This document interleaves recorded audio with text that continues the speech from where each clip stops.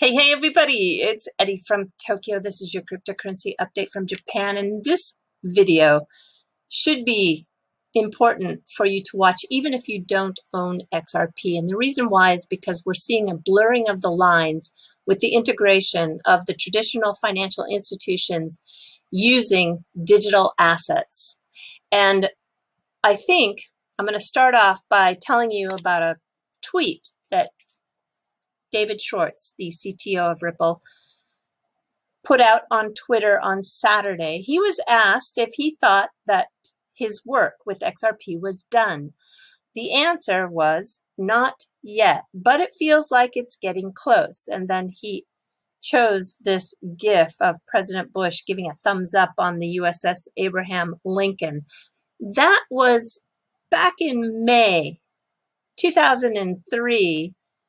When the mission accomplished banner was hung because this ship returned after a 10-month deployment.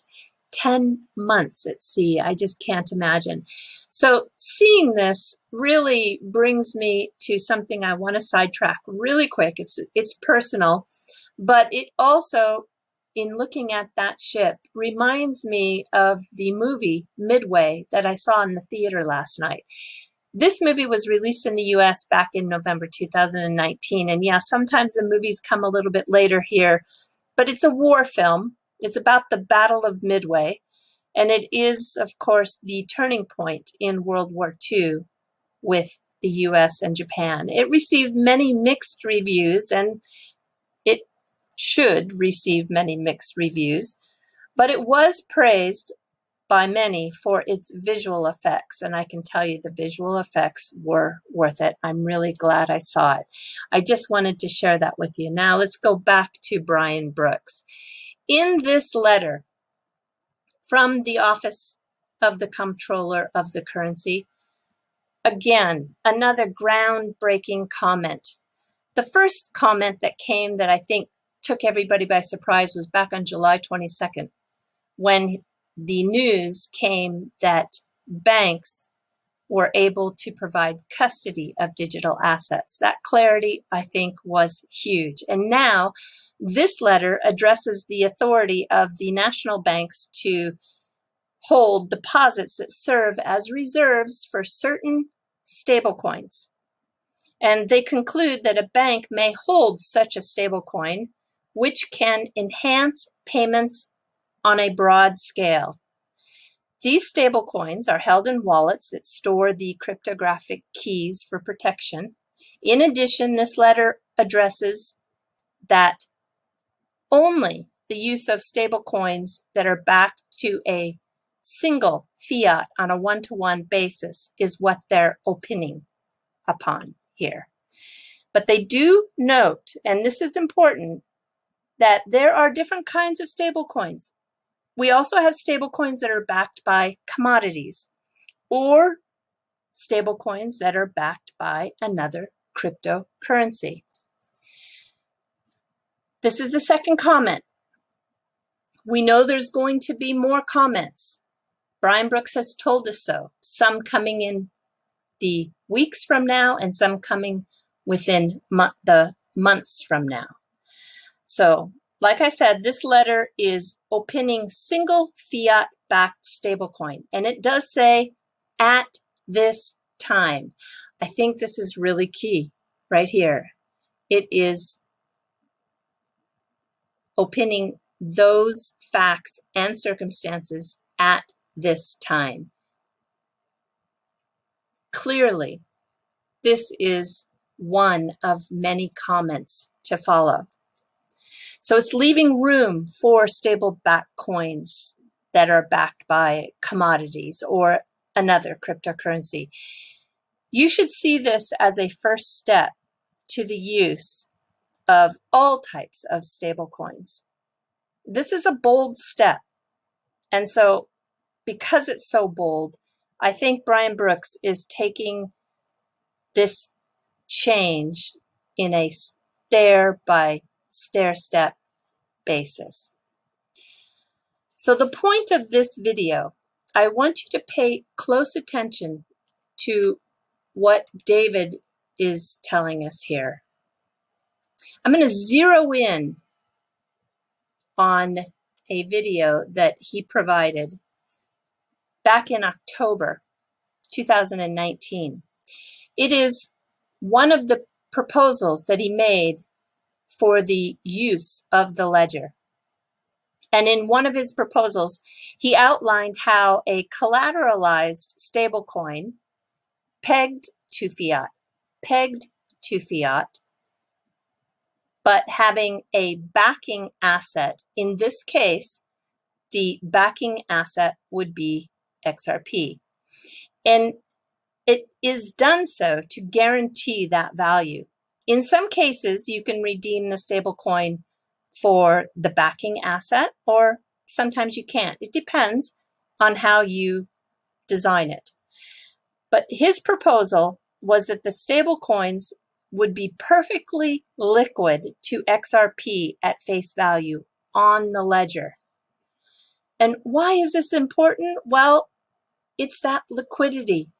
You can make the stablecoin liquid because it can be spent right on the ledger. The stablecoin can be pegged to anything, actually. It doesn't have to be fiat. You could peg it to, of course, dollar or euro, but you can also peg it to stocks or metals, as long as you can get a price feed on it. You have to be able to get a price feed. That's probably the requirement in terms of what, if you're going to choose another asset, you just have to be sure that you can get a reliable price feed. I want you to listen to the first 2 minutes of this, because I think you're going to understand, yeah, this ledger is powerful. And as these lines blur, the use of XRP just gets more and more exciting.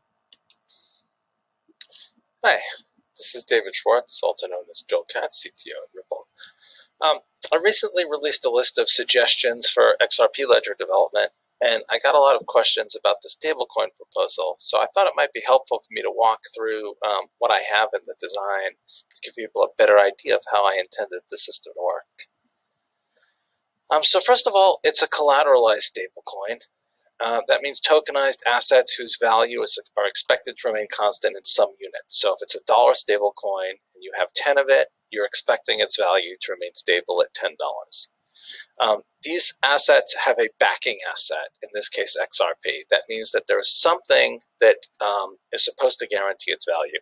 Now, in some of those systems, you can actually redeem the stablecoin for the backing asset. In some, you can't.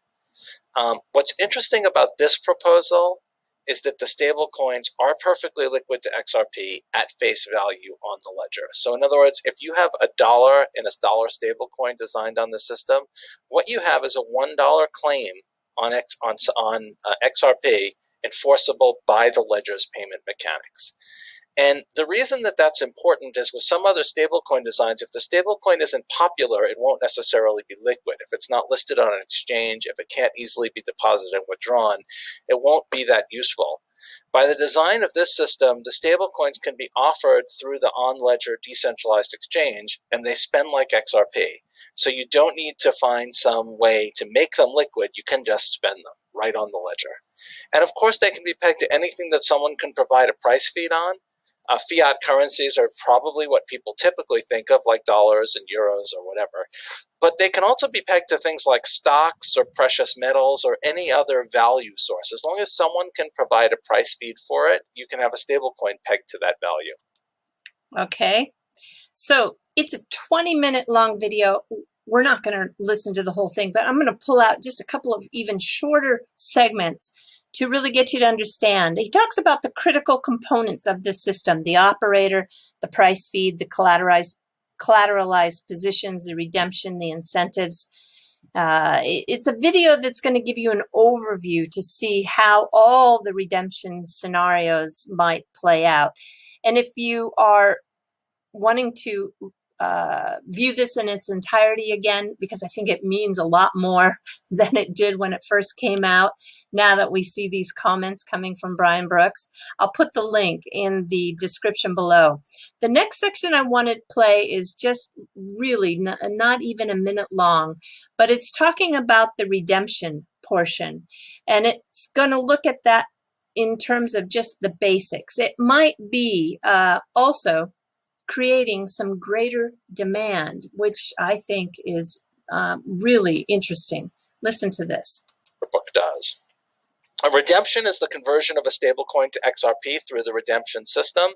It will be built into the ledger's payment logic through an IOU to XRP order book. So there's already an order book to sell the stablecoin. People who want to buy the stablecoin for XRP can place offers in the order book if they want, and there'll be a synthetic offer for redemption against the collateral pool. That provides assurance that the on-ledger payments can always be made by stablecoin holders. So if you hold $10 worth of XRP or you hold $10 in a stablecoin built according to the system, it should spend the same. Pathfinding, the first thing it will discover is that you can sell the stablecoin. The stablecoin might actually behave better than XRP because there might be people who want the stablecoin producing additional demand. So it's kind of like a value floor. It's at least as useful as an equivalent amount of XRP because you can convert it into an equivalent amount of XRP, but it also might be in greater demand for some reason. Well, he just goes so fast. So it can also be in greater demand for some reason. Well, I can tell you that if banks are more comfortable using a stable coin as opposed to using XRP because of the clarity now by the comptroller, and if the comptroller gives us this clarity to use a cryptocurrency-backed stablecoin, which I fully expect, then very well could create demand and very well could serve as a solution for this enhancement on a broad scale of payments that Brian Brooks noted in his commentary. The issuer, which would be the bank, they can issue a stable coin on the ledger. They decide what currency to peg it to, and then they can provide that price of 1 unit of drops of XRP, which also can be fractionalized. That's the flexibility. And you can build a collateral pool, this reserve, because in case you do peg and there is a change in that currency, or there is a change in the XRP price, you want to have a little bit more in reserve to protect the system against the price shocks. I'm going to play now a section where he uses just an example. Let's say that it is pegged to Apple stock. You can get a price feed on Apple stock, right? So it's an asset that you could peg it to. And then it could be still backed by XRP. All right, listen to this portion here. Also use the reserve to protect themselves from those shocks by investing it in the asset. So for example, if you had a system that was pegged to the price of Apple stock, the system operator might take the reserve and get leverage longs. Let's say they might buy options to buy Apple stock. And that way, if the price of Apple stock shoots up, which might be a problem to the system, the operator will now have the funds to back the system. Okay, so that Apple stock instead of fiat, and the reserve can work to back that system in case of those price swings. So again, the issuer, the bank, will want to maintain that good reserve. Maybe he makes the suggestion that maybe it's 150%. So you've got 150% XRP to the 100% value of the stablecoin. And remember that is if it's pegged to fiat or whatever asset you choose, just as long as you can get that price feed. The reserve or buffer drives the utility of XRP. Driving utility is important because it has a significant impact on demand, which has a significant impact on supply. Everybody always is like, well, how is the use of XRP going to move that price? It's going to move it because there is simple supply and demand. And then the stable coin can be redeemed for XRP when you make a payment. Do you see? So the banks could hold the stable coin that's pegged to the US dollar, but backed by XRP, and then redeemed only when they need to make a payment. And if there is a price swing that puts the collateralized backing at risk, the bank has the option to re-collateralize with more XRP. This is why David is a genius. All right, what are the benefits? Just about 30 seconds here. Let's listen to some of the benefits.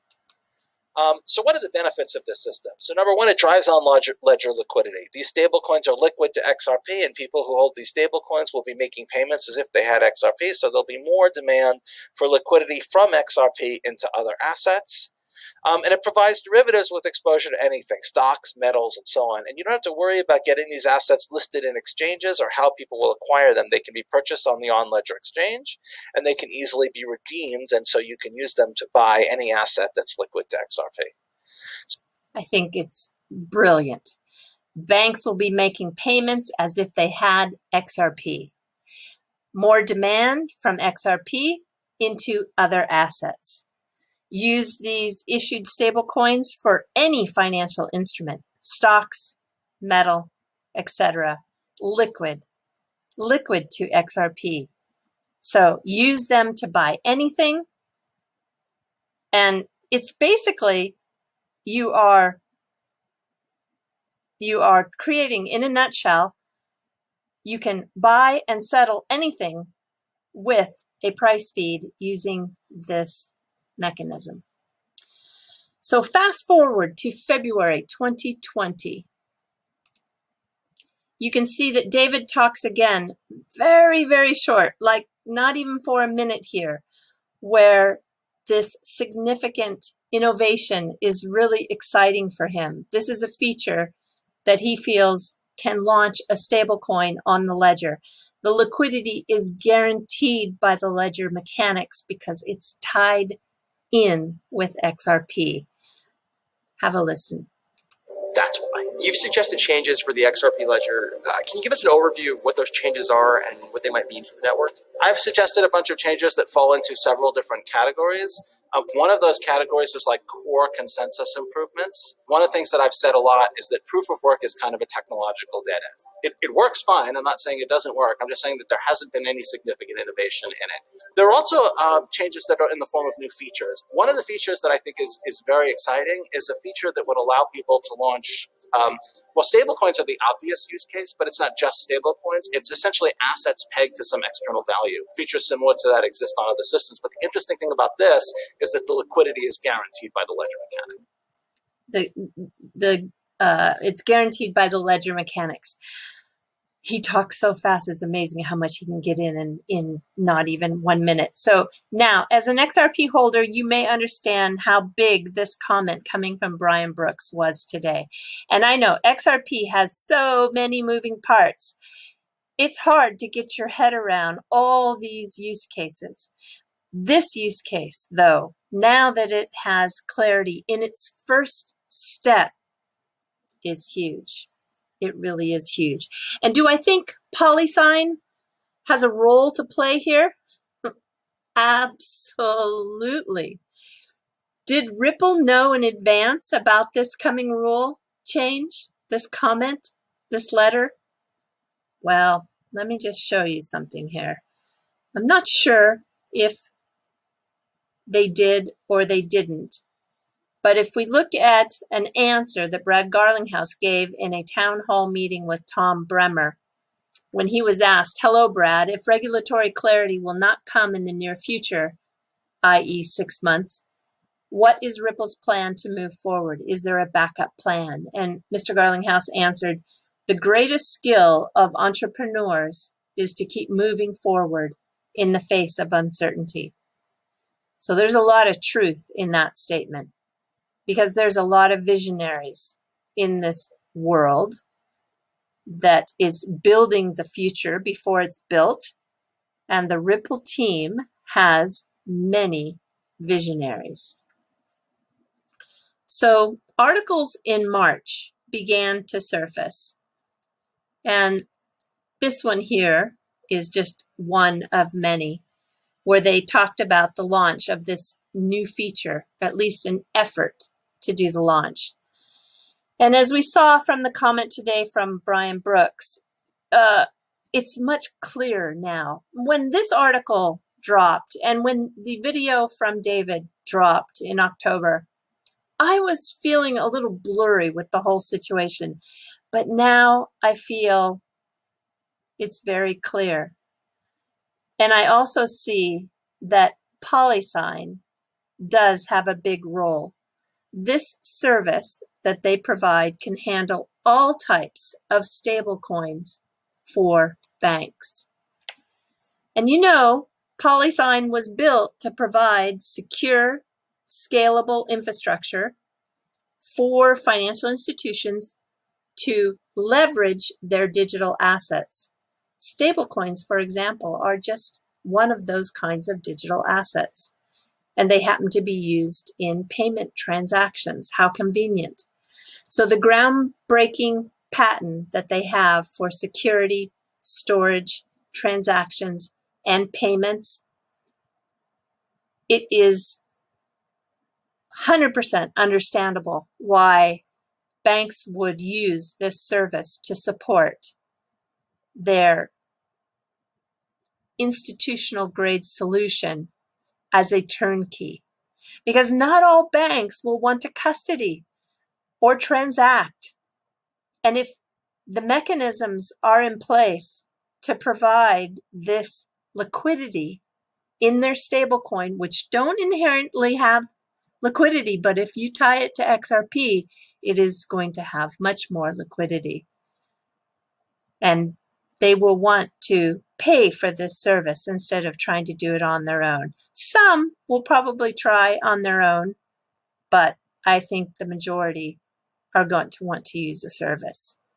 So it's really managing the collateralized stablecoins. And the fact that they can build it right into their services, I think Polysign is going to be very, very in demand. Okay, everybody, I'm going to jump to the fluff.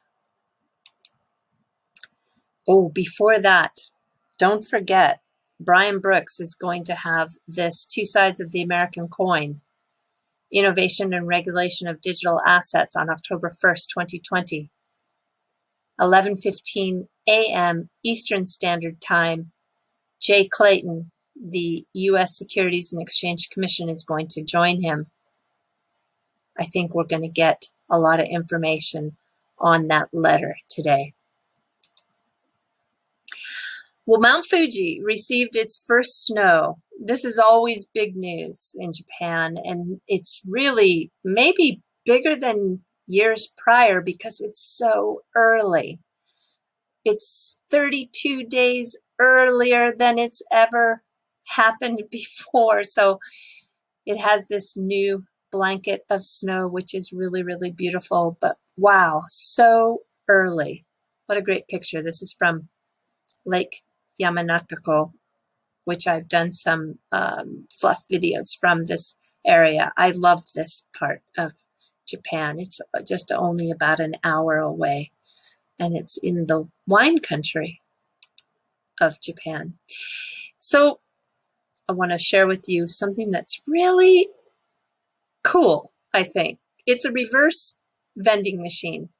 And what I mean by that are the drinks highlight the nutritional information as opposed to that design that might sell a brand or look like some tagline with some catch copy. I can't believe we haven't tried this sooner.